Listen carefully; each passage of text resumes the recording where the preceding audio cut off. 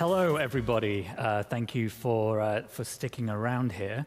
We're going to have a very interesting conversation about how green is tech, really. And I'm going to break with convention of the day ever so slightly before we have a conversation, because I'd like to show you the results of a rather loud and definitive Twitter poll result, which we're going to pull up. I wanted to ask a question.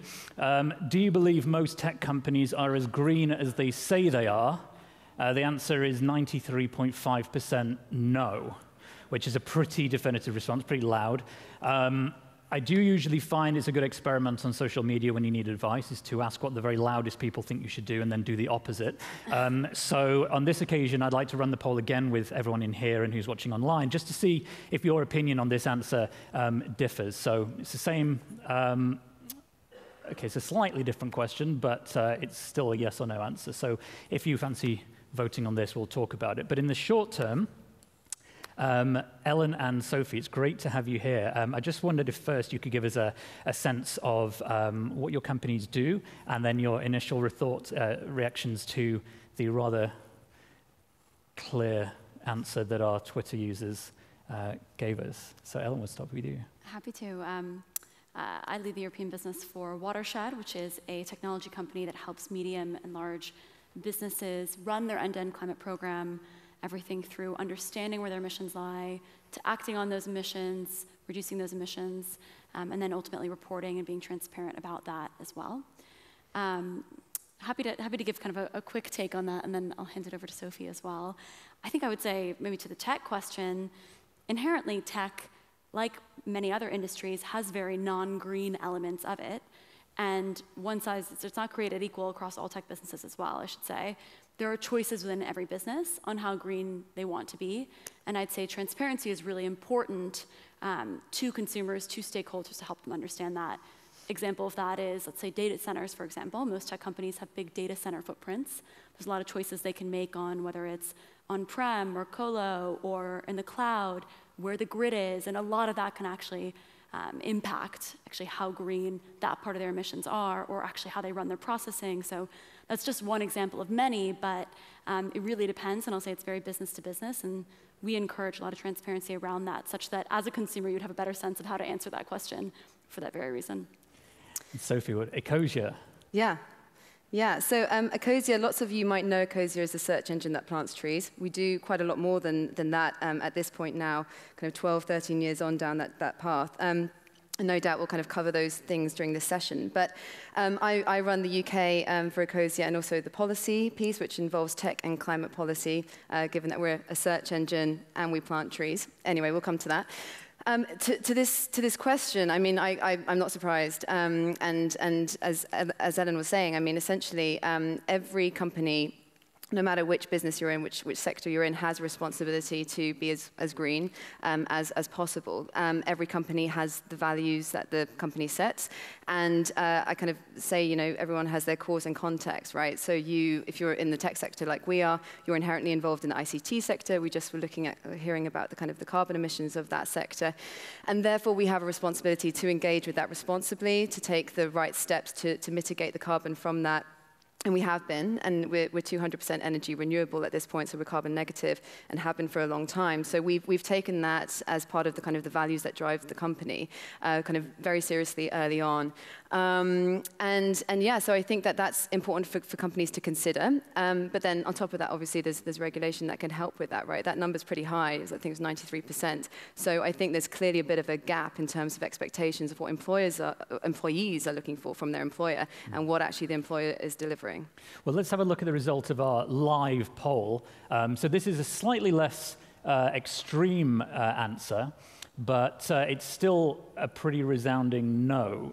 You do not believe your employer or business does enough to control environmental impact. So it's a very similar set of answers from both of those questions. Before we get into the nitty-gritty then, Sophie, can you just explain to me, when I'm searching on Ecosia, and I am an Ecosia user, how exactly are all my searches translating into trees going in the ground? Like, how do you do that and compete with Google? which is a pretty big... Right. I mean, it's very hard to compete with Google. I mean, Google owns 96% of the European search market, right? So that's a tough one to crack, but we're doing pretty well. We have 20 million users across Europe and the US largely, but elsewhere too. And in terms of kind of those users, why they're using Ecosia, I mean, they fundamentally are very concerned about climate change. So in terms of competing with Google, I mean, we have a value proposition which really speaks to people who are worried and also are looking for a way of making a difference. It's free, it's accessible. You just need internet access. So that speaks to a lot of people who are desperate to do something. And we see that number rise as, unfortunately, climate disasters increase. Unfortunately, we see people, coming to Ecosia more and more, which is good for us, but obviously it reflects a wider problem. So in terms of how Ecosia works, I mean, transparency is incredibly important for us. So if anyone, and I would encourage anyone who doesn't use Ecosia to quickly go on the App Store and download, and you can see as I'm talking what I'm talking about. But we have a large number, which now sits at over 157 million trees, which goes up as more and more users use Ecosia and click on ads. And it's an imperfect system that we've built Ecosia on, right? The idea of clicking on ads and consuming, but that is the challenge of the search market space, right? So we can talk a bit more about those challenges, obviously, but Ecosia was created to basically create a scalable revenue stream so that we could contribute to reforesting the planet. So we sit upon the Bing infrastructure, and all of the money that is generated through ads goes into fighting climate change. 80% has always been signposted for reforestation projects, so we're one of the largest reforestation organizations in the world, which is great. And the remaining 20% goes into other exciting initiatives like renewables, like regenerative agriculture investments, and a few other different fun projects that we're involved in. But the idea is that we are using a business model, a search engine, and kind of putting all of that revenue into, all the profits into fighting climate change. So, yeah. So instead of keeping the ad money is going towards planting trees. Absolutely, yeah. Okay. Ellen, you come from the other side of this in terms of working with companies that have maybe not put climate and green credentials at the heart of their business, but want to, and help them figure out where those emissions are and how to offset them or get rid of them completely. Could you just talk us through a little bit about what the average process there looks like and where some of the stumbling blocks are with some of the businesses you work with? Yeah, I'll say it starts with the data. It all comes down to data at the end. That's the kind of critical piece to understanding where your emissions lie. And so when we begin working with a business across many different types of industries, what we first do is work with them on actually ingesting that data, taking it from primary sources where we can. So we're really getting back to kind of where it's most raw and where it's most accurate. And then using that to actually identify what that means in terms of their total emissions. And so we have a climate science team internally that's all the methodology that we use. We make that methodology very transparent to our customers so they can follow along on that journey. And then it's ultimately giving them a picture of what those emissions look like and where they lie. And once you have that, that's when you can start taking action. We often find that customers come to us thinking their emissions are going to lie in one place and being quite surprised actually where there are hot spots of emissions within their business. An example of that, we work with Monzo here in the UK. They weren't thinking about payment processing as a place that actually housed a lot of their emissions as a business. But once they were able to figure that out, they were then able to do something about that. And that can look like engaging with different vendors, working with them directly to reduce those emissions or get them to get a program in place, or in some cases looking at removals as an option or avoidance credits as well. So I think once you can follow that data, which is really where we start with businesses, that's where the action can come. And then once that's done as well, it's an ongoing basis, I should say, you can then start to report on that and produce that kind of transparency effort that we spoke about earlier. And that's interesting because in the first slide we saw, the 90-odd% of people who think companies aren't as green as they say they are, it may not be because those companies are lying. They might just be wrong. And they actually think, well, we thought we were doing a good job, and they come to a company like Watershed, and you say, well, no, you are completely wrong, because this is where it's all coming from. Do you find that is consistently the case, that companies are completely wrong about where the problem lies? Not always. I think we work with wonderful sustainability teams and companies who've been thinking about this for a while and have been thinking deeply about the data. But there are often surprises. And also, as a business grows, there's going to be changes in the business that are going to impact their emissions as well. So whether that be an acquisition or a new business line or a country expansion. And navigating emissions that way can be challenging unless you've got sort of support behind you and understanding grid factors and downstream supply chain elements that can actually contribute to that. So I'd say it's an ongoing effort, and that's why it can't just be a sort of look at this once a year and then get off to the races. It needs to be something that is very much integrated into the everyday practices of a business. Now, you mentioned transparency earlier, Sophie. And one of the things that intrigued me when we were speaking ahead of this panel is you said the most popular piece of content that Ecosia publishes every month is a pretty granular breakdown of how much money you've made and where you're spending it. In a very different way to a quarterly or annual report that a public company would have to do. Why do you think that is? And what is it about the transparency there that keeps people wanting to read that? Yeah. I mean, our users are incredibly engaged with the product. And when you were talking about the little tree counter that you get at the top, for lots of people, they really consider those to be their trees. Like, I think, if you have kind of upwards of 100, 200, whatever trees, people love to see the number go up. And they want to know where those trees are actually being planted. So storytelling and helping to bring people along with the journey is really fundamental to Ecosia. It also makes us very different to other kind of tech companies, I would say, in terms of kind of, we're very, you see a lot of the characters in terms of the people actually planting the trees, employees, et cetera, on the kind of content that we put out. So we're very much kind of a personable kind of company. And in terms of the monthly reports, we've been doing them really from the offset. So we really wanted to ensure that transparency was ingrained within the business model.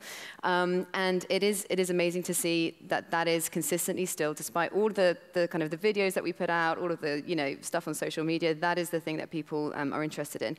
And they're also interested to see that we, as much as our tree number goes up, it also goes down sometimes. We're really for us, the tree survival rate is one of the most important things, right? We're not just planting trees. The trees need to survive, and as the science changes as well, we are there making adjustments and making sure that it's accurate and reflective of what's happening on the ground. So we have a tree team which goes out and kind of looks at all the projects and checks check that everything on the ground is correct, and then we adjust the tree counter accordingly. So for us, integrity, transparency, knowing that things are a moving target. We're planting lots of trees, but they need to survive. We're kind of reflecting that in our storytelling. Also, it helps with accountability as well. It keeps us true to our mission, and it keeps users along with us as well. So that's probably why it's one of the most kind of read pieces for us. But yeah, users really enjoy interacting with that content and seeing where the money's going, which tree planting projects the money's going into. Yeah, I mean, definitely with the trees, it's quite nice for me to know that the heavy metal drummers of the early 90s and the searches about them that I've made have gone some way to solving deforestation. But the other side of this is, as you say, is this accountability and this keeping the sort of the impetus up. And you must, Ellen, give companies reports or give them the tools to make reports about how they're improving or if they're improving. Yeah. Do you have conversations with them about whether or not they should be publishing those, perhaps in a similar way to Ecosia, not in a way that violates any regulatory issue they might have, but is that a conversation you have, and if so, how does that go?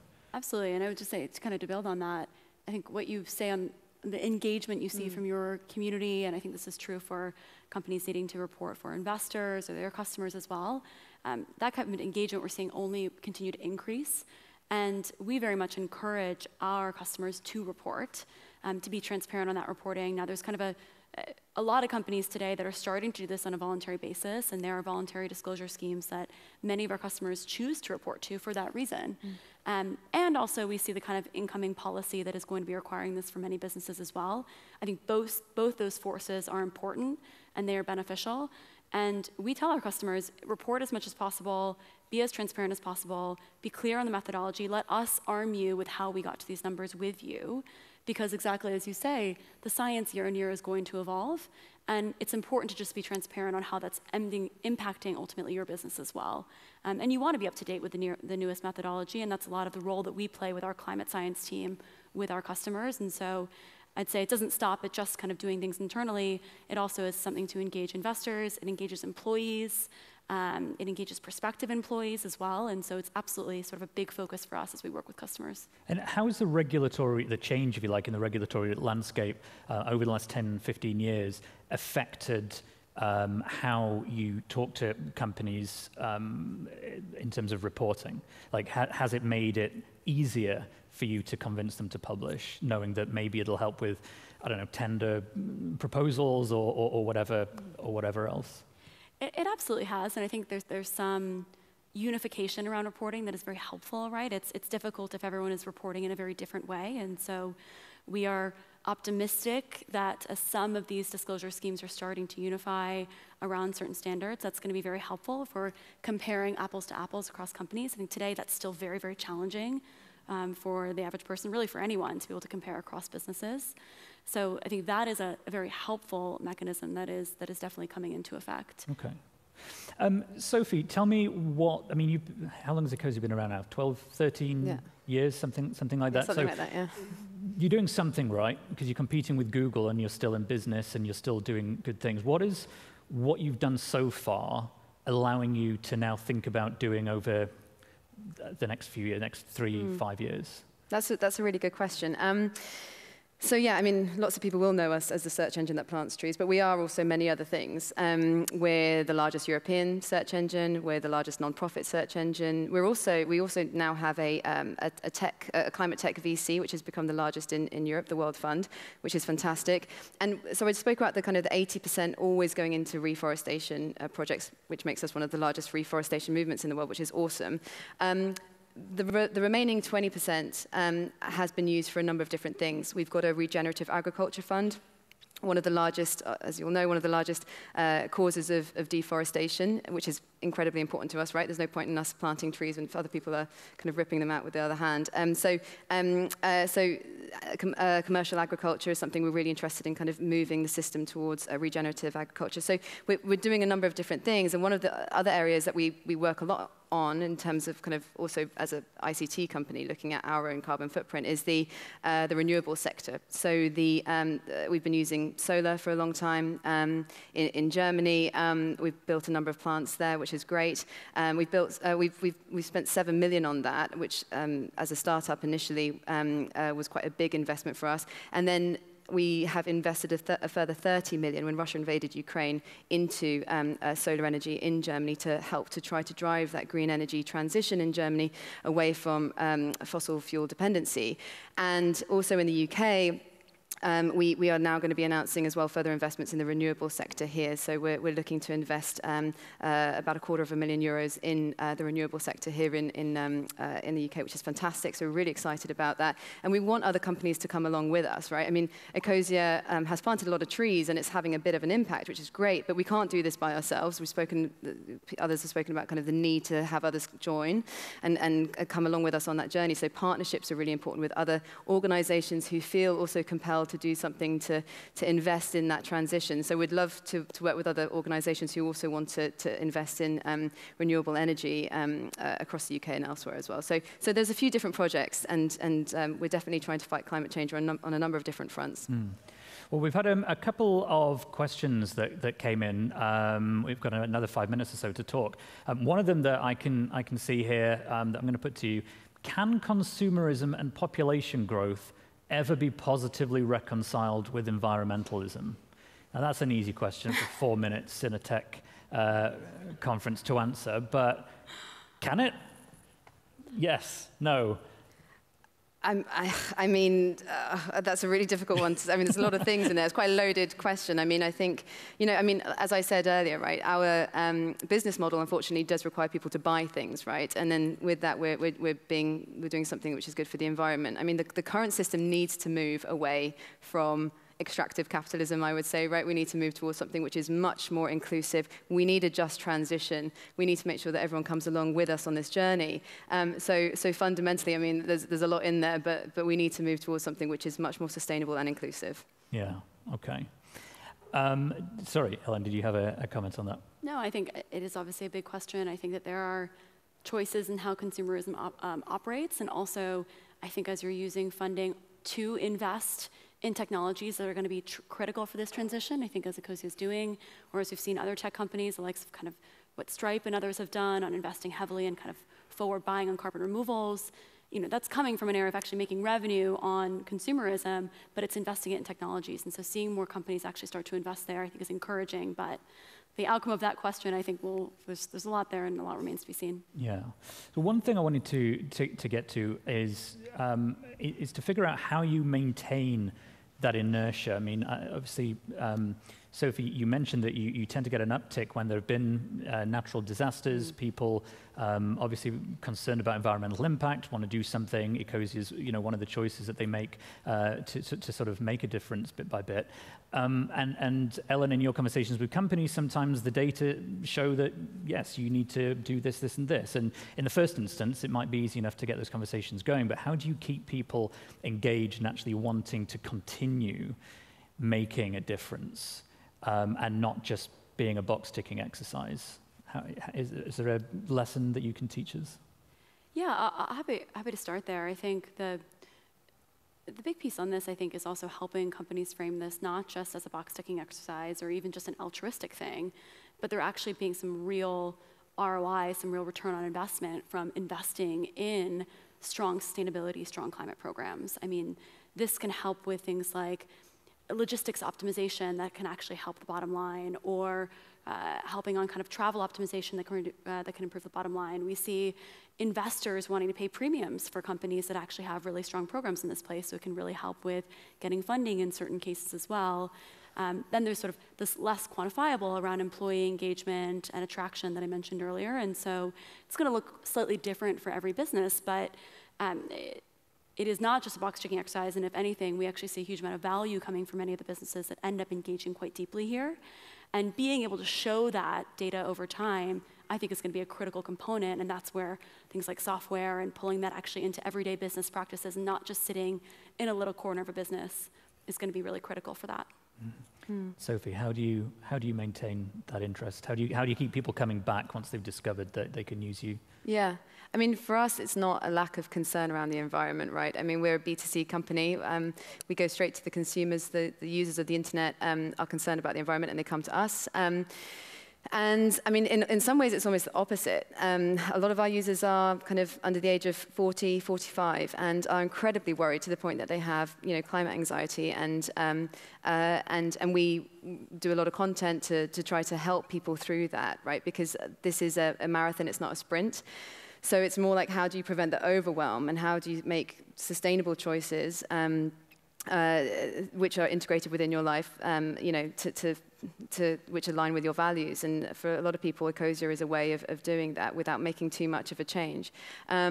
So I think, we almost have the kind of the opposite problem, right? How do we look after our users? How do we make sure that they're getting the information they need, and that they feel empowered, to make greener choices? So we have greener kind of products and ways that you can, when you use Ecosia, kind of differentiate between different things that you might be shopping for, etc. And also just making sure that they have the information about how to perhaps direct their climate action as well. Well, Ellen, Sophie, it's been absolutely fascinating. We are sadly out of time, but thank you for joining us today, and thank you everybody for attending or for watching online. Thank you both.